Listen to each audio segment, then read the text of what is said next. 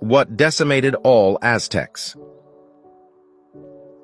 The arrival of the Spaniards in the Amazon had a profound impact on the region, particularly to smallpox. The lack of immunity among the local population resulted in devastating consequences.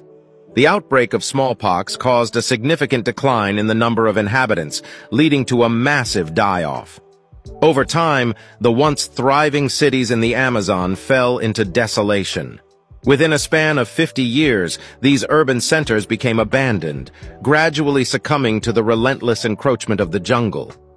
Consequently, subsequent explorers who arrived after a century failed to perceive the existence of these concealed cities, concealed amidst the lush vegetation. Nonetheless, present times witness a transformation in the Amazon's landscape as the dense jungle is being cleared. As the vegetation gives way to human intervention, the long-lost cities are resurfacing.